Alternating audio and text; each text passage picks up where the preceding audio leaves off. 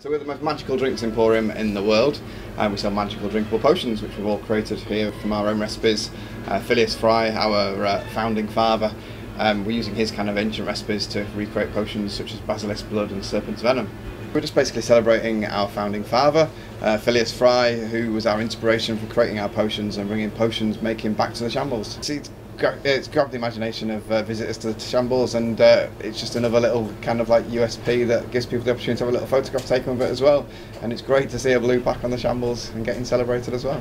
So obviously the Shambles is probably York's most iconic street, dates back to the 13th, 14th century. And yeah, it's great to have the first blue plaque on the street. There are kind of like celebratory plaques, but it's the kind of bigger square plaques explaining the history of the street. So it's great that we've been unique with the first blue plaque on the street. The Potions Cauldron is very much, as the buzzword in retail at the moment is, it's an experience store. We hope to bring an experience to all our visitors, from young and old alike. We do potion making, so young kids can come in and mix a potion.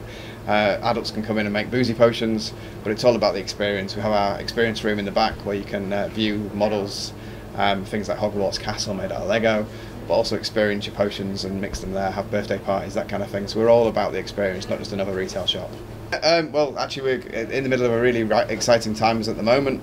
We just signed a wholesale dealer to supply our drinks wholesale to other shops, and we're just on the verge of probably in the next few days we'll be announcing that we've signed a big national retailer to sell our drinks on our behalf.